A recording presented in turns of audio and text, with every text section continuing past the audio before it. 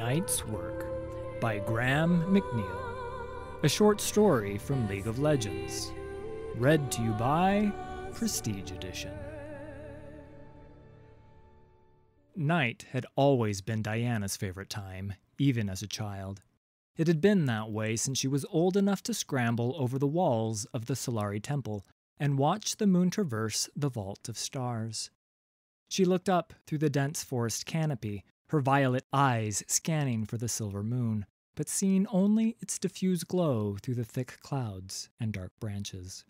The trees were pressing in, black and moss-covered, their branches like crooked limbs reaching for the sky. She could no longer see the path, her route forward obscured by rank weeds and grasping briars. Wind-blown thorns scraped the curved plates of her armor, and Diana closed her eyes as she felt a memory stir within her. A memory, yes, but not her own. This was something else, something drawn from the fractured recollections of the celestial essence that shared her flesh. When she opened her eyes, a shimmering image of a forest overlaid the close-packed trees before her.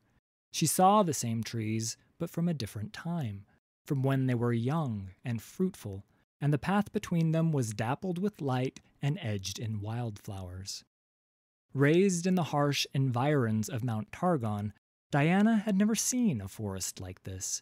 She knew what she was seeing was an echo of the past, but the scents of honeysuckle and jasmine were as real as anything she had experienced. "Thank you," she whispered, following the spectral outline of the ancient path. It led Diana through overgrown and withered trees that ought to have been long dead. It climbed the slopes of rocky highlands and passed through stands of twisted pine and wild fir. It crossed tumbling mountain streams and wound its way around sheer slopes before bringing her to a rocky plateau overlooking a vast lake of cold, dark water. At the center of the plateau was a circle of towering stones, each carved with looping spirals and curving sigils. On every stone, Diana saw the same rune that shimmered upon her forehead, and knew she had reached her destination. Her skin tingled with a sense of febrile anticipation, a sensation she had come to associate with wild and dangerous magic. Wary now, she approached the circle, eyes scanning for threats. Diana saw nothing, but she knew something was here, something utterly hostile and yet somehow familiar. Diana moved to the center of the circle and drew her sword. Its crescent blade glittered like diamond in the wan moonlight penetrating the clouds.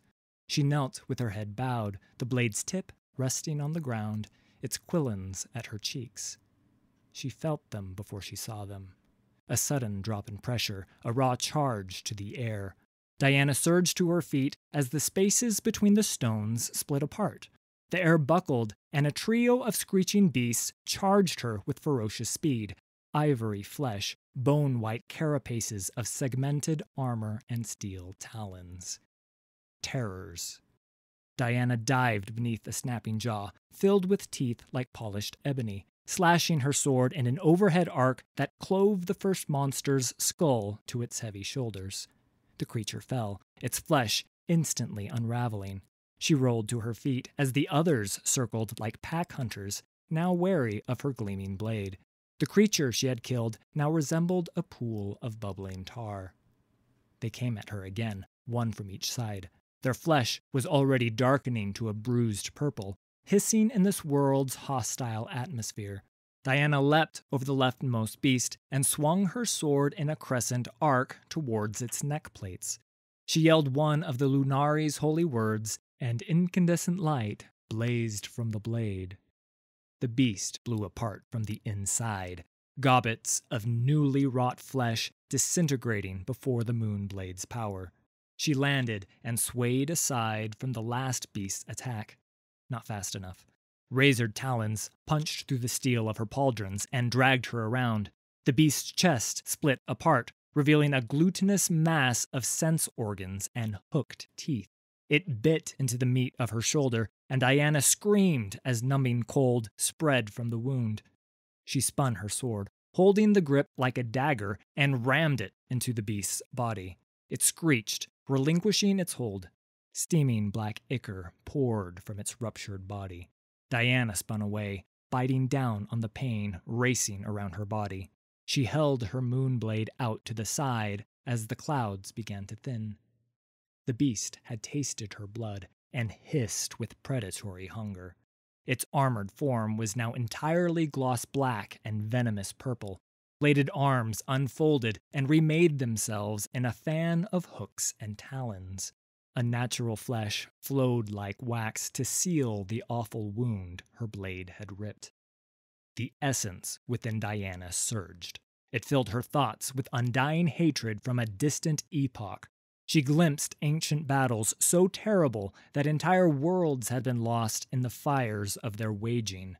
A war that had almost unmade this very world, and still might. The creature charged Diana, its body rippling with the raw power of another realm of existence. Clouds parted, and a brilliant shaft of silver speared downwards. Diana's sword drank in the radiance of distant moons, and light burned along its edge. She brought it down in an executioner's arc, cleaving plated bone and woven flesh with the power of the night's illumination. The beast came apart in an explosive detonation of light, its body utterly unmade by her blow. Its flesh melted into the night, leaving Diana alone on the plateau, her chest heaving with exertion as the power she had joined with on the mountain withdrew to the far reaches of her flesh. She blinked away after images of a city that echoed with emptiness where once it had pulsed with life. Sadness filled her, though she had never known this place, but even as she mourned it, the memory faded, and she was Diana again. The creatures were gone, and the stones of the circle gleamed with threads of silver radiance. Freed from the touch of the hateful place on the other side of the veil, their healing power seeped into the earth.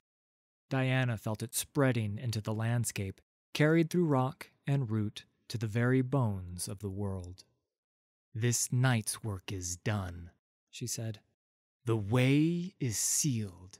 She turned to where the moon's reflection shimmered in the waters of the lake. It beckoned to her, its irresistible pull lodged deep in her soul as it drew her ever onwards. "But there is always another night's work," said Diana.